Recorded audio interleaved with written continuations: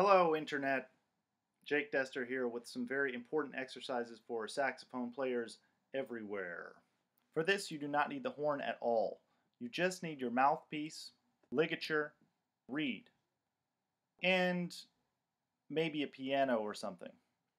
Okay, these simple exercises will improve your tone and tuning, that is, your intonation or pitch. First off, I am demonstrating this for the alto. But each sax in the saxophone family has its own mouthpiece pitch. As an alto player, mine is a concert A above the staff. If you play tenor, bari, or soprano, there are different pitches for each one. So if you are not an alto player, refer to this chart for your mouthpiece pitch. Okay, let's get into it. First thing you need to do is play the pitch on a piano or some other instrument. Then try to visualize the sound in your mind. Imagine that you are hearing it as loud as possible, and sing it if you can. Once you've got it in your mind, take the mouthpiece and try to get that pitch to come out. Hold the mouthpiece just like it would be when you're playing. It may help to put it in your mouth with the horn to have something to refer to, and without tonguing, match that concert A.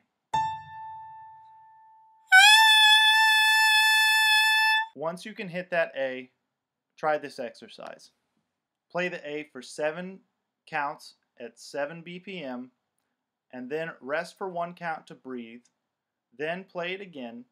While you're resting, take the mouthpiece out of your mouth entirely.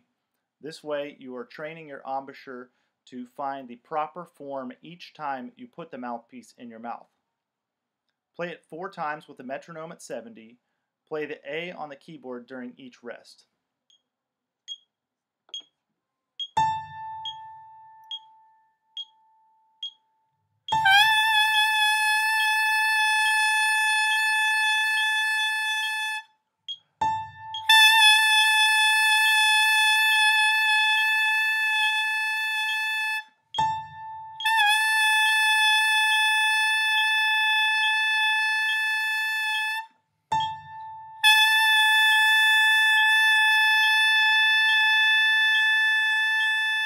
Once you have a handle on that, try this.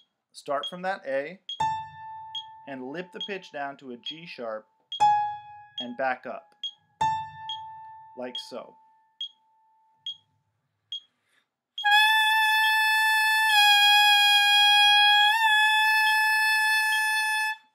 Then lift down to a G and back up, down to an F sharp and back up, and go all the way down as low as you can go. My lower limit is about a 1/9. That is a G, an octave and a step below the starting A. This requires some shifting of the muscles in the throat as well. Here we go.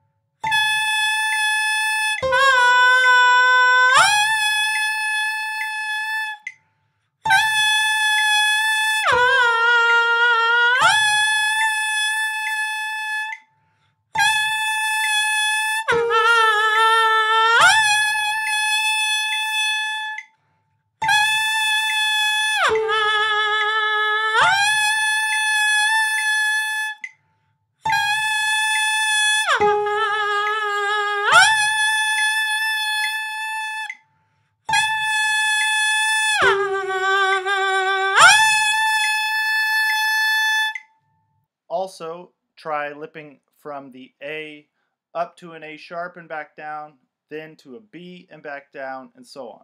You will find that going any higher than a C sharp is nearly impossible. Here goes.